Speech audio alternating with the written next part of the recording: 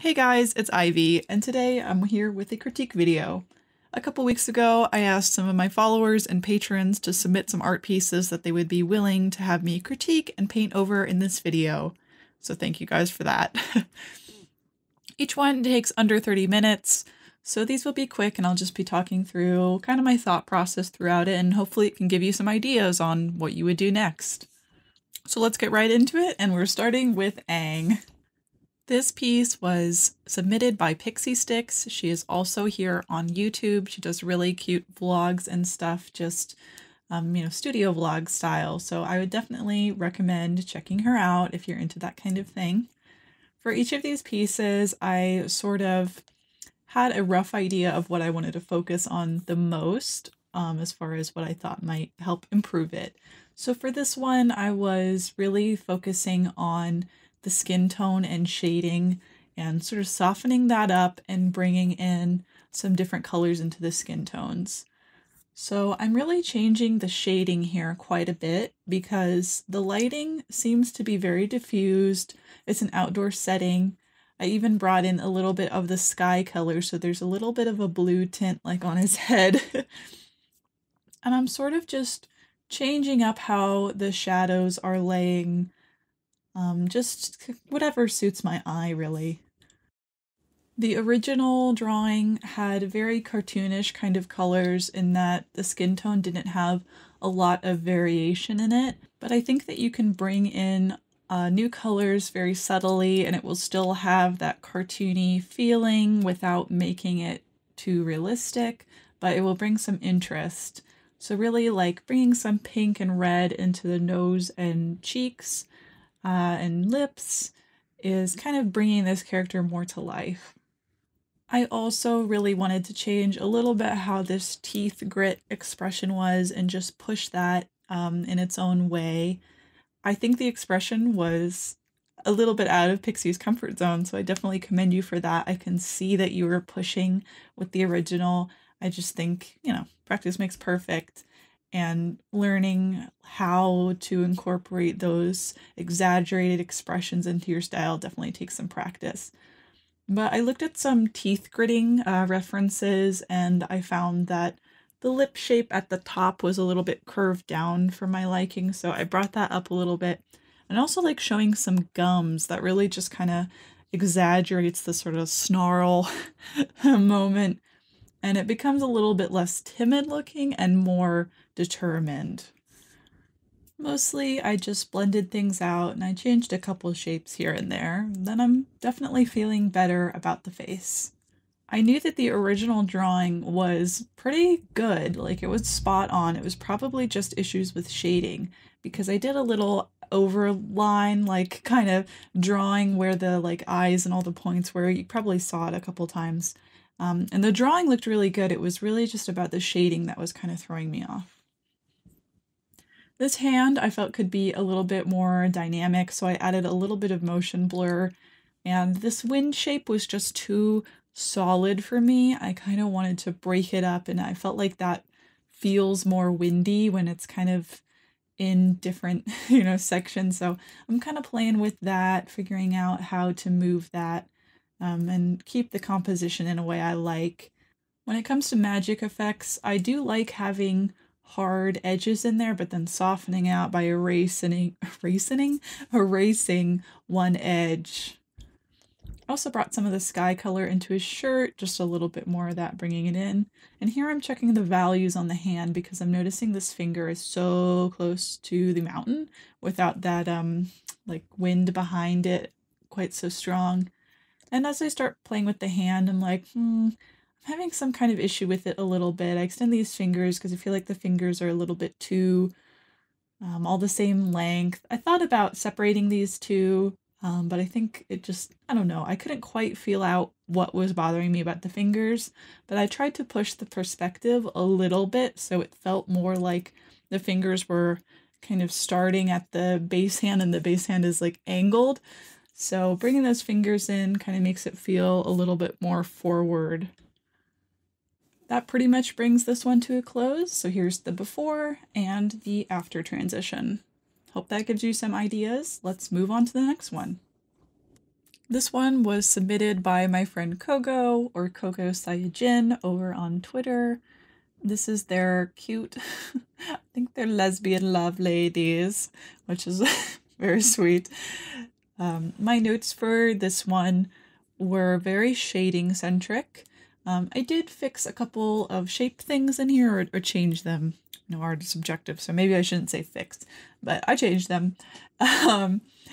But mostly my notes were more about the shading.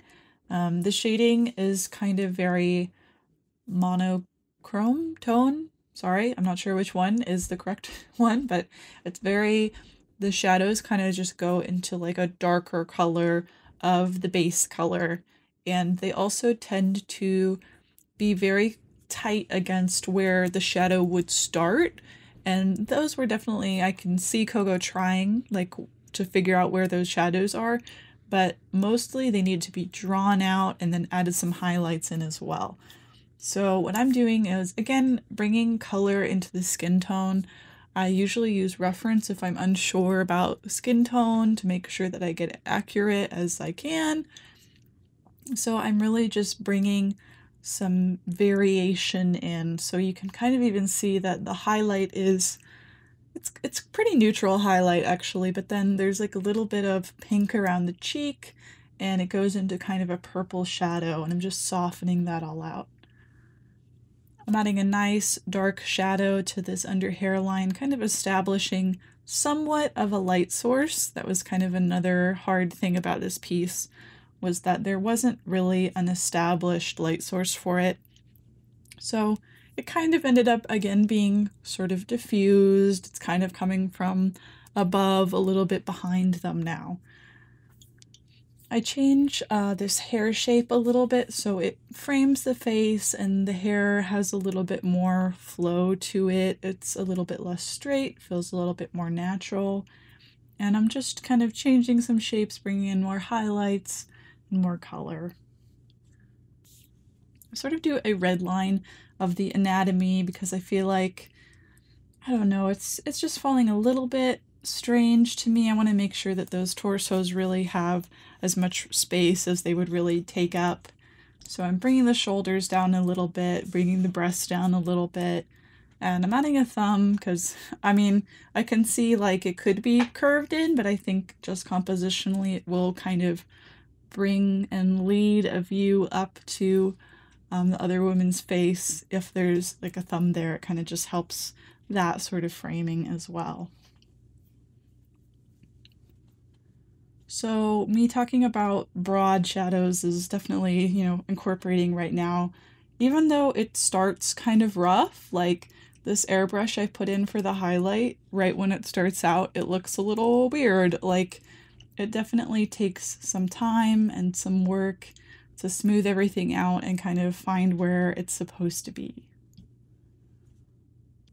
This piece is a really good example of thinking about things in very detail-oriented ways. I can just kind of tell by the way that things are rendered. Like, there's obviously lots of love and detail put into the small things, the details, but the overall big picture gets a little bit lost. Like, the thumbnail view of it is not as clear as I would like it to be. Both of these characters' skin tone definitely lean to the side of yellower than I usually prefer. I like to bring in quite a lot of warmth and pinkness into my skin tones.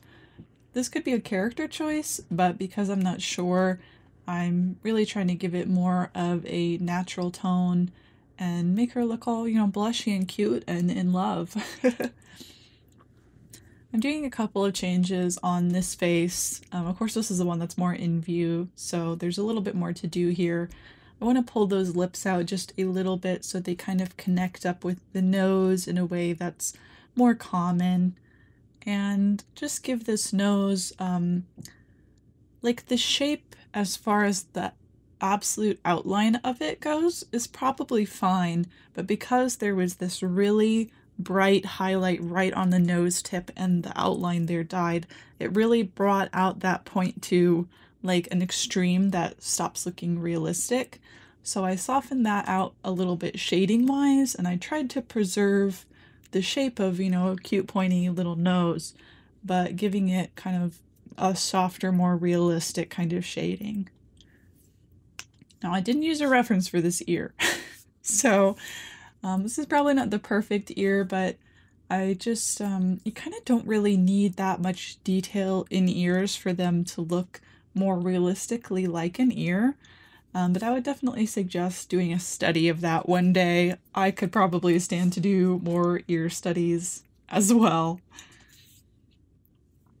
There were a couple issues with the hand. It was a little bit small for me compared to their... Actually, I think what really it was is that their heads are quite big compared to the rest of their body. But it's a little bit hard to... I don't know, with this pose, it was easier to just kind of fake it and size up the hand. But the like fingernail rotation is a little bit like I think because the hand palm looks like it's pretty straight on, the fingernails also need to match that angle of the hand, so they should, you know, not quite have so much angle to them, because this looks a little bit more like it's curved more than the rest of the hand matched. And I just brought in a little bit of color there too, like a little bit of knuckle highlight and stuff. It just brings it to a little bit more depth. At this point, I'm feeling pretty good about how the girls look, but I don't feel like they pop out very much from the background. The value is just too close, and it takes me a minute to kind of figure out what I even want for the background, because it's a bit tough when you have two contrasting skin tones. Like, you want the characters to pop out from the background, but it's not just like one's lighter than the other, you know, you got to think about it a little bit more. So I decided I would try a kind of rim light effect that really makes the characters pop out from the background very strongly. So I kind of just do an outline very roughly on the outside, and then I'll soften it. I'm not being super detail oriented on these, you know, critiques, because it's more just about the idea, so it's not super clean, but it's just to give you the visual effect of what you can do to pop that contrast out. Like, once I get that drawing down of the rim light, I duplicate it, blur it, put it on like color dodge or linear dodge or something like that. And I change the background so everything's very warm. It feels very romantic and intimate and just sweet. I'm just about done here. I'm just softening up this light around them a little bit. I think playing with curves in the vignette just a tiny bit, and we're pretty much done. Here's our before and after. All right, on to the next one. This final critique was submitted by Pixadoo number 1. Not number 1, the number 1. Pixadoo 1. Okay, did you get that? My note for this one was pretty much just pushing lighting based. Now, I think that I had a bit of a disadvantage on this one from the get-go, because I think that this picture probably had a transparent background, but then Twitter sends it with a black one. So I think that against a white background, it probably already would have looked more intense. But regardless, I still want to really push the values of dark in here. Well, and light, but just pushing in there. So for this kind of stuff, it's so, like, you have to get it right to make it look right. And it actually, the base picture looks pretty damn good, but I needed to grab a reference to see how to really blend in these dark shadows. Sometimes it's actually really beneficial to completely get rid of details in shadow and just block it into one color. It just like removes that detail from the viewer's eye. You really don't need that information. So a lot of what I wanted to do here was just get rid of the detail in the shadow area and add some detail to the highlight areas. So I wanted to get more like crisp, sharp highlights on the skin and just push back the other side. And I always use reference for this kind of work. I feel pretty lucky that I was able to even find a reference that kind of fit this character, so thank you, Pinterest. That was really lucky.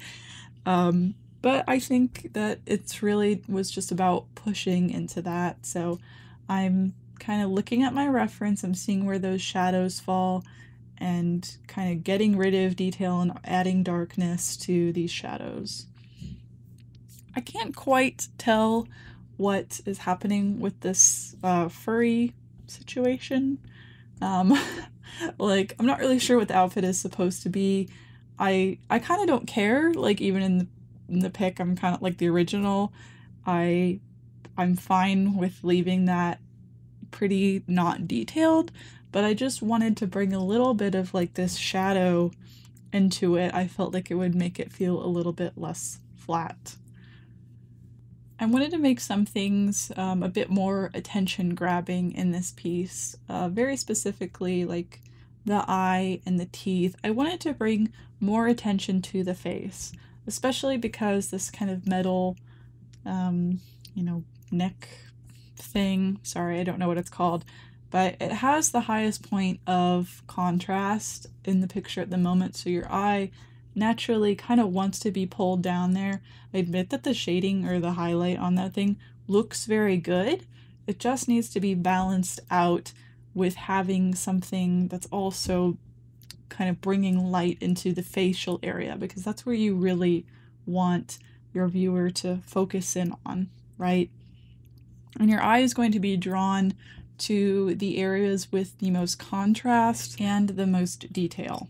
Now, I don't think that I was able to quite recover the best on this aspect, but I will say this as far as advice for future portraits, is that once you kind of have something planned that is very monochrome, even if it is like the character, it can be hard to get out of that. Like, this picture is very just brown and gray and neutral, and it would probably be more interesting to look at if it had more of a contrasting color situation happening in it, like there are more colors.